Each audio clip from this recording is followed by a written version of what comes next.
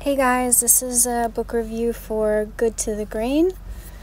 So it's a lot of like baking with different grains. Of course, there are plenty of vegetables in here, things you would want to eat your grains with, but it's a nice maple Danish. It's made with rye flour.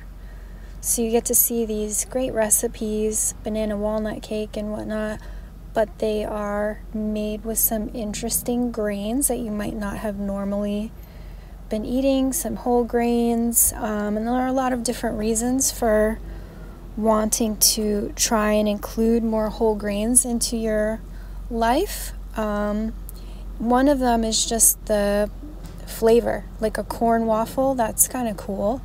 We have some rhubarb tarts here, pear and buckwheat pancakes. So yeah, I'm interested in just the flavor alone, but of course there's a different nutrient profile in these different types of grains that make people more excited. Those are some hazelnut cookies.